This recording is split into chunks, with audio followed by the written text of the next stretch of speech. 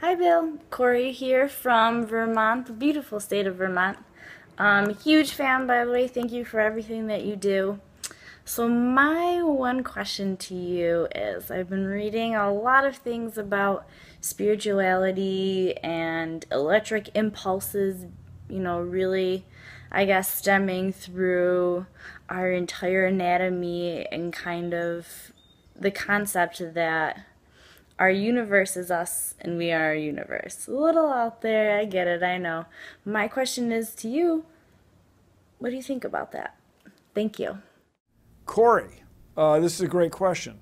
We, in the skeptical community, are very skeptical that there's any life force running through us other than chemical energy that makes us go. Now, I'll give you an example. Yoga. People do a lot of yoga, and the big thing in yoga is to stay flexible, to stretch, to make sure your bones and muscles stay limber and through your whole life, and it's very effective, and people get a lot out of it. But along that line, there are claims that you have these sources of energy in your body that my understanding are called chakras, but no one has been ever able to observe a chakra. I mean, they're an idea, and you might have it you might experience it in your mind, but there's nobody who's been able to cut open a human, X-ray, or a mouse, and X-ray a human, tap on a human, listen to a human with a stethoscope, but take human blood sample and detect a chakra. Just hasn't happened.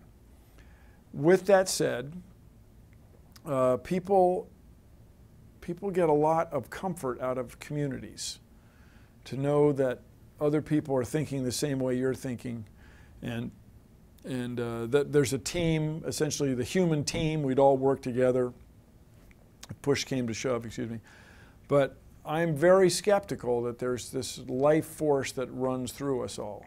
People have gone looking for it from a scientific standpoint for centuries. Now, remember, there's a couple ideas in science that are very important, and they're described nowadays in what's called critical thinking, your ability to think critically about everything.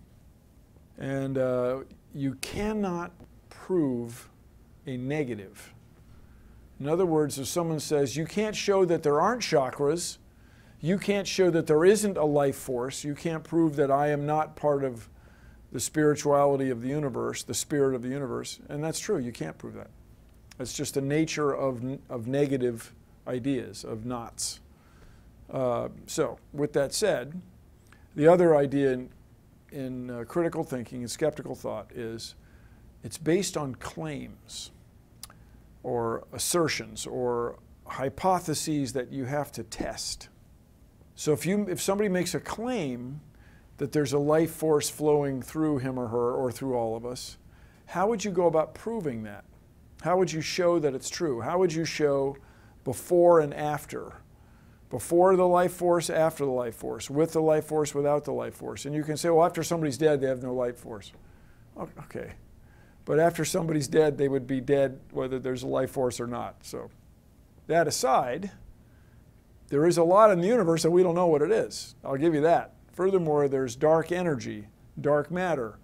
96, 95% of the universe, nobody knows what it is. But I don't think that's what you're talking about. You're talking about this, in the skeptical community right now, it's called woo or woo-woo, the unknown that flows through us, the life energy, but it hasn't been provable. So you can't prove a negative.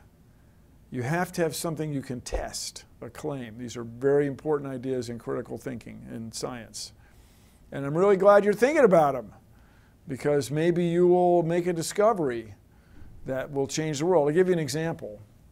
Nobody knows exactly what consciousness is. Like I'm thinking about thinking, I'm thinking about what you're thinking. You asked a question having to do with what you were thinking, what I'm thinking, what everybody's thinking. But what is it to have an idea? What is it when we are aware of ourselves, when we look in the mirror and we see ourselves? What is consciousness? And this, to me, is very reasonable. It's related to this feeling that yoga people get when they talk about this energy they feel, this life force. Furthermore, there's a lot of people who study neuroscience talk about the brain, but they also talk about the central nervous system, the CNS. And that would be your brain connected to everything else. And one of the things they like to talk, or two of the things they like to talk about are your eyes. Your eyes are so intimately connected to your brain that people like to say your eyes are the only part of your brain that you can see. Whoa, dude. But here's an interesting study that has been replicated many times. If you are, they'll set up, psychiatrists or psychologists will set up an experiment where somebody comes into the room and the subject, has to walk toward them to do some interaction, hand them something or something. Then there'll be another experiment where you have to move away from him or her. Well, if you move toward them, your tendency is to like that other or those other people better than if you're required to move away from them. So they set up a test so that these two ideas are independent. What you're trying to accomplish and moving toward that person are independent of whether or not you're going this way or that way. And the expression that's popular right now is embodied cognition. This is to say something you do with your central nervous system commanding my hand to move toward you or away is somehow affects what you feel. Like your brain and the rest of your nervous system are not independent. So when you move towards somebody, you like him or her more. If you move away, you like him or her less, by a little bit, by a measurable, repeatable amount. So it could be that this idea of spirituality and this life force that's flowing to us, through us, this perception of that is actually a manifestation or a result of your central nervous system and your brain being all one piece. And you can't do this without affecting that. It's a cool idea. Maybe you'll become a neuroscientist and figure it out. And dare I say it, Corey, change the world. Cool question.